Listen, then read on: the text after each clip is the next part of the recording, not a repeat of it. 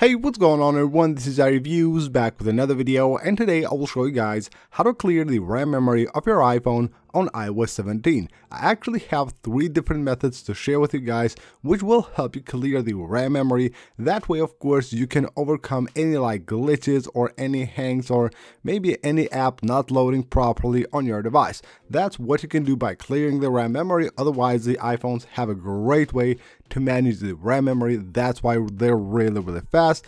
But again, these methods clearing the RAM memory will just make sure that you clear anything that shouldn't be there while using your device. Maybe when you open an app and it just shows like a blank screen, it's not loading properly or something like that.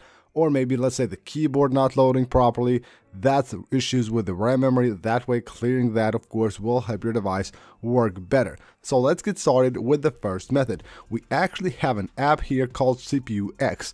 This app will show you all kinds of details regarding your device, but it also has the memory right here. And when you go here, we'll see the capacity, we'll see how much free RAM memory you have, but at the top right there, you also have buttons to clear the RAM memory of your device. So all you have to do here is just tap on free up. You can see we currently have 1.1 gigs of free RAM memory, so we tap right there. It will actually go ahead and clear the RAM memory right here, and you can see right now that should jump quite high. So now we have almost double the RAM memory right here. There you can see 2.2 gigs of free RAM memory with just a click, which is really amazing. For the second method, we have another app. This is called Device Monitor 2. It will basically show you again all kinds of different details regarding your device. It has the RAM memory right here. If we tap on the detailed chart, it will show you a chart here for the RAM memory of your device, but it also has a button here to clear the RAM memory. We're currently at 24% of free RAM memory.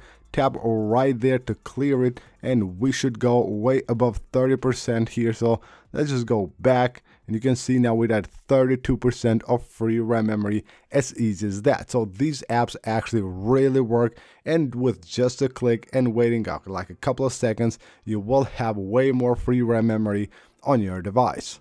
Now the third method is by far the easiest. You don't need an app, and it actually works pretty well. It's really cool to know. So you can see here we have an app just to take a look at how much free RAM memory we currently have.